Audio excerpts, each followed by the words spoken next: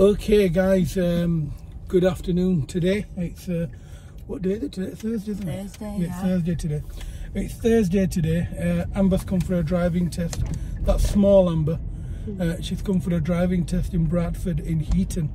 Now people say Heaton is a hard driving test centre to pass in. It probably is a hard test centre, but you know, when you got a good instructor and you go, what's she doing? Oh God, got scared there. Because she was looking at my car, not where she was going. She wasn't looking in a line of travel, she was looking in a line of sight, so it got me worried about the learner car travelling to test centre. This is usually where you go wrong on your test. Anyway guys, okay, so we've come for a driving test in Bradford today.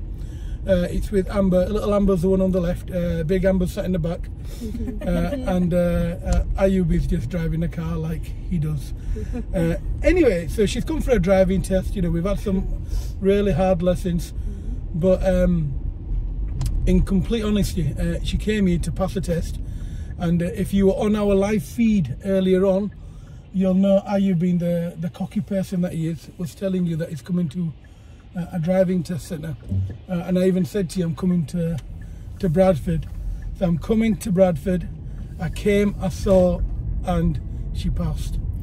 So she's passed a driving test today, and if I'm going to let Amber get a word in edgeways, I'm going to do that now. So I'm going to stay quiet for a second and let Amber do a little bit of talking. That's little Amber, that's the one that's sat on the left of me, on the right, depending on how you're viewing the screen. So little Amber, you can talk, yeah, you can tell them. I came to do a driving test today and I passed. Yeah. I'm so happy. I can say Ayub is a really good instructor. He's taught me everything like I needed to know, obviously, because I've passed. But I've really enjoyed the lessons, and yeah, I just had a good feeling today that I was going to pass because...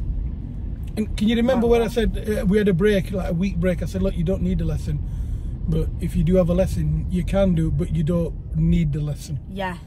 So that was like a personal choice I gave her, reasonably, because some people think, look, if they don't have a lesson, you know, for a week, that they're not ready, especially if your driving test is coming up. But a driving standard itself was good enough, so she was good enough to pass a driving test.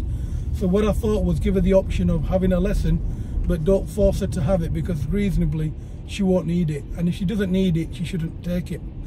So we came today. She's had what was the examiner's name? Can you remember? Can't remember. No, I don't remember. No big deal. No, what's it? I'll find out. Nice instructor though. Good man. Good examiner. Nice. Yeah, the thing is, they're all good. They're all good instructors at the test centre, and everyone's a nice person. It's, you know, it's not based on how, you know, their personality. It's based on how well you drive. So, congratulations, well done. And guys, thank you for watching. If you've got any questions, ask us. All being well, we should be able to answer them for you. Parallel Park. Parallel Park. So, good job we practiced that, wasn't it? Yeah. I've literally only got three rivers. Yeah. I'm like that. That's lovely. That's lovely. Congratulations. Well done. So guys, thank you very much for watching, and thank you. Goodbye.